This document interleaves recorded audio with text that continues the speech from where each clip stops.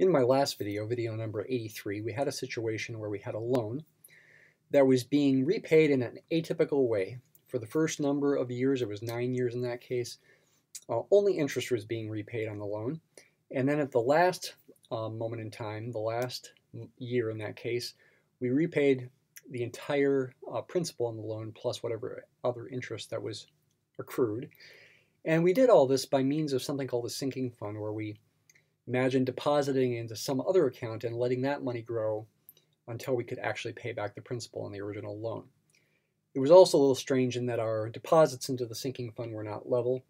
In this video, we'll be considering a situation where we do have a more ordinary thing. It's level payments into the sinking fund, but we won't know how long it's going to take before we can pay off the loan. That's not going to be predetermined. And we're going to find ultimately the total amount paid by the borrower of the loan, repaying the loan by investing in the sinking fund. Also, like in the last video, I want to do a second part where we look at using a spreadsheet to make tables to see how the loan is being amortized and to also see how our sinking fund is growing over time. And we'll actually try to solve the problem with the spreadsheet as well. So here's the situation. Loan of $10,000. And again, we are doing it in kind of a strange way as far as paying back. We are doing monthly interest payments at a nominal annual rate of 15%. See the 12 there, that means this is a nominal annual rate. So the effective monthly rate would be this thing divided by 12. Monthly deposits of 100 are going into a sinking fund that earns a nominal interest rate of 9% per year. When the sinking fund reaches 10,000, then we're going to repay the principal and also whatever other interest we owe to discharge the loan to say we don't owe any more. The goal of the problem is to find the total amount that's paid by the borrower, that's us here, over the course of the loan. Along the way, we're going to have to figure out how long are we going to pay this back. We're not told that we're paying for, say, 5 years. Okay, we're going to have to figure that out as part of what we do. So let's solve this first with formulas and by thinking about timelines, and then again we will solve it with a spreadsheet. Okay, so as far as our payments to the lender go, we don't know how long it's going to go. The nominal annual rate of 15% converts to an effective monthly rate. That's what I'm trying to write there, effective monthly rate. That's hard to see, I know. Of 0.15 divided by 12, and that is going to be 0.0125. Every year, every month, we're going to pay 1.25% of 10,000. That's going to be 125 starting at time 1. So these are just the interest payments to the lender. Okay, we're not reducing the loan amount from the lender's point of view, at least. What about the sinking fund? We are making deposits of 100 to the sinking fund. Again, not knowing how long we're going to go here. We've got an effective monthly rate for that one too of 0.09 divided by 12. That will be 0.0075. All right, so again, we're going to pay off the loan when our sinking fund reaches 10,000. How long will that be? We can solve the following equation for the unknown n. When will this 100 times Sn equal 10,000, which is equivalent to saying Sn with interest rate, monthly interest rate 0.0075. When does that equal 100? And that's going to be an equation we can solve using logarithms. This is going to be the same as 1.0075 to the n minus 1 over 0.0075 equals 100. And that's going to mean multiply both sides by 0.0075. You'll get 0.75 on the right, then add 1. 1.0075 to the n must be 1.75. N is going to equal the natural log of 1.75 divided by the natural log of 1.0075, which is not going to be a whole number, but That just means we need to make one extra payment at the end. That's going to be smaller probably. So using the calculator here, let's go 1.0075 natural log is this. Store that in register 0. Natural log of 1.75 is that. Divide by what's in register 0. This is about 74.9, so it's going to take 75 months. Round that up, 75 months to pay off. And you do round up. If this were, say, 74.1, I would still round up to 75. 75 months to pay off. The last payment is going to be a little less than 100 into the sinking fund, so that I'll get the balance of the sinking fund to be 10,000 to go ahead and then pay off the loan. So let's go ahead and figure out what the balance would be at time 75, and then probably it'll be over 10,000. We can just subtract off whatever amount over 10,000 it'll be. So take 100 times S75.0075. What is that equal to? Using this same formula again, but now we plug in n equals 75. 1.0075 to the 75th power. 75 months, by the way, would be 6 years and 3 months. Subtract 1, divide by 0.0075, multiplied by 100. After 75 months, the balance on our sinking fund is 10,018.33.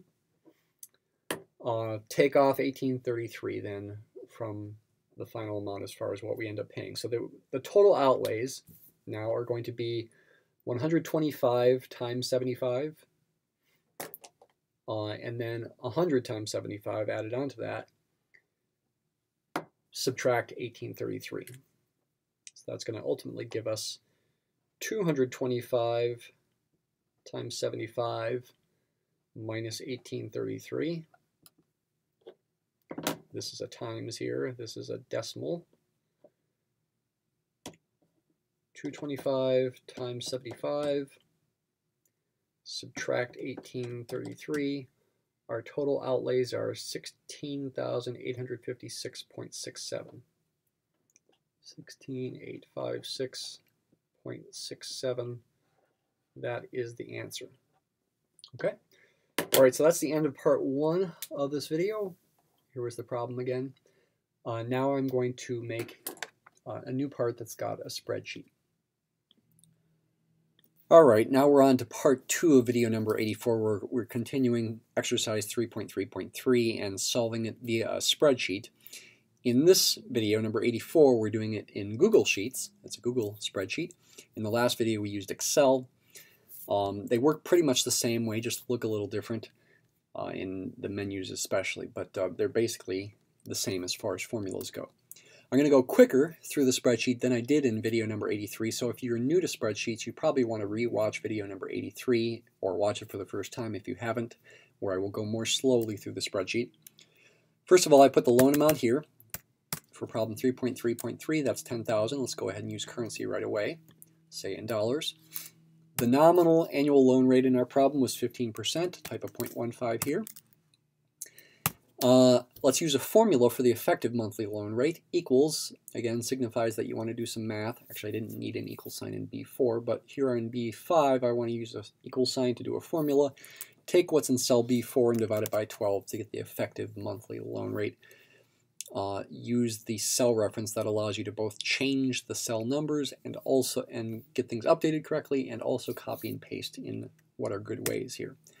So 1.25% is the monthly interest rate, the effective monthly interest rate. What about the interest payment on the loan then? Every month to the lender you are paying the loan amount times the monthly interest rate equals B3 times B5 will be $125 in this case. But again, if I made changes, like made this a 20,000, then things get updated correctly. That's one benefit of formulas. What about your sinking fund deposit? That was 100 in this problem. It's a little different than usual. You're depositing a certain fixed amount. We picked to be 100 here. It could have been something different. It could have been 50. It could have been 200. Part of what's unknown in this problem was how long is it going to take for your sinking fund to grow to over 10,000 so you can pay back the loan. We solved it by hand with formulas and a calculator. In the first part of the video, we'll solve it just by experimenting with the spreadsheet here in the second part of the video. The nominal annual sinking fund rate was 9%. Use a formula to find the effective monthly sinking fund rate. Take B8 and divide it by 12. All right, so now we're ready to set up our tables. Let's first do it for the sinking fund. I'll go ahead and just put a 0 here and here to begin with. One advantage Excel had over Google Sheets here in 2017 is that I couldn't figure out how to make subscripts here for these T's that you see, whereas in Excel I could do it. Now that seems like something Google Sheets should be able to do, and maybe you're watching this 100 years from now and it definitely does it for you, or some other spreadsheet definitely does it easily for you, but it didn't do that. So this is not it here. It's I sub T, interest that you gain at time T. Here's DT, that's your deposit at time T. Here's OB sub T, your outstanding balance for your sinking fund at time T. Maybe I should just call it BT for balance, because it's not like you owe something with the sinking fund. All right, we are ready to use formulas that we will copy and paste downward. The next month is going to be the previous month, the previous time plus 1. You see I'm typing in equals B13 plus 1 in cell B14. If I copy and paste it to B15, it'll get updated to an equals B14 plus 1. So these numbers keep going up by 1 each time. The interest that you earn at time 1 here is going to be the previous outstanding balance times the effective monthly interest rate, so equals E13 times B9, but though I want the E13 to get updated to an E14 and an E15 and an E16, B9 I want to stay fixed, and I can do $B $9 to make it fixed.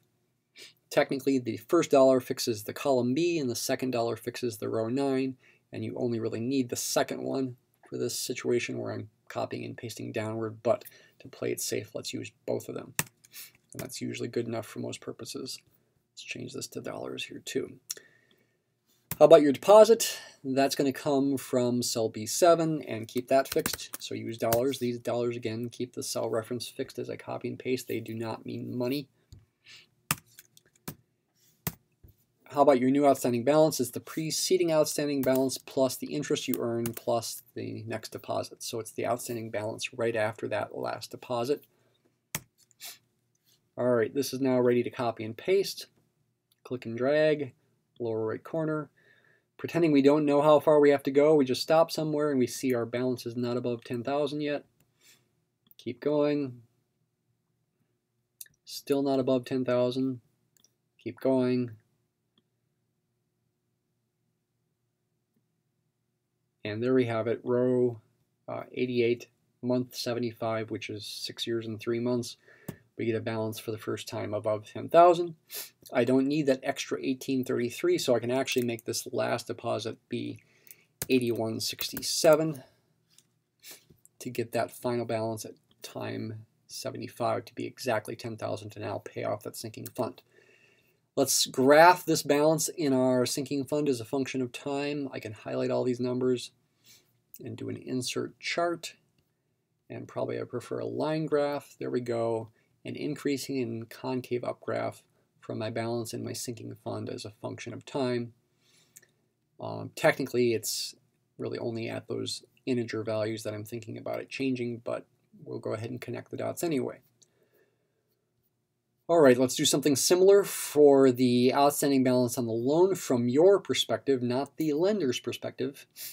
Your balance is going to go down over time because you've got the sinking fund. Really what you're graphing in the outstanding balance over here is your net debt. From the lender's perspective, they don't know that you've got a sinking fund necessarily. So you just, you owe them 10,000, then interest accrues during the next month. And so the balance gets above 10,000, but then you pay that interest.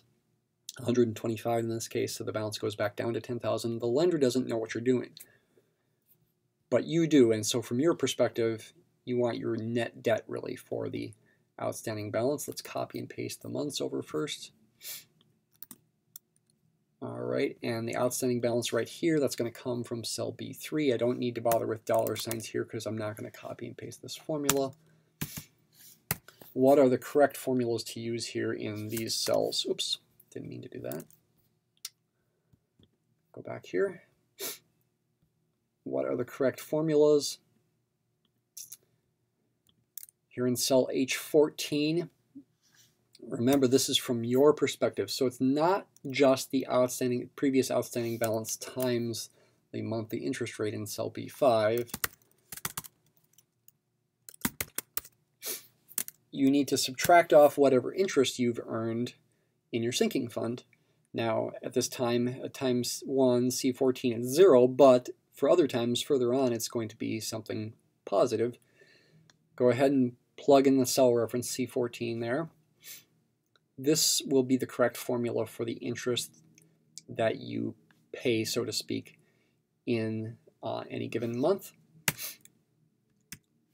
What is your principal reduction?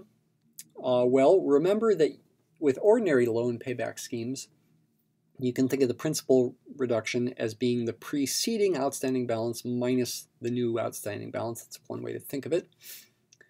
From the perspective of sinking fund, then, you can think of it, again, the bank just thinks you're staying around 10,000. From your perspective, you can think of it in terms of your sinking fund as the current outstanding balance minus the preceding one. So we can do equals E14 minus E13 here. What's the new outstanding balance from your perspective? Take the old outstanding balance in cell J13 and subtract the principal reduction from your perspective in cell I14. So your balance from your perspective went down by 100. When we get down to month 75, then the balance should be 0, and it is. That tells you you did it right. These numbers you see here are negative. That just means you are earning more interest than you're paying effectively with your sinking fund compared to your outstanding debt. And if you graph this outstanding balance as a function of time, it does follow the ordinary pattern of being decreasing and concave down. Highlight those, insert another chart. Make it a line graph again. There you see a decreasing and concave down graph for your net debt as a function of time, as is typical with loans. You're paying more toward interest at first, less toward principal. As time goes by, you pay more and more toward principal, less and less toward interest. Okay? So again, we solved the problem as far as the months go with this sinking fund perspective. I guess we didn't solve the problem statement itself as far as your total outlays. But that would just be the 125 times 75 plus 100 times 75, and then you could think 74, excuse me, and then you can think of the final payment to your sinking fund. That was $81, and if I can get to it here, come on, $81.67 for your final amount. The final answer to the problem was $16,856.67.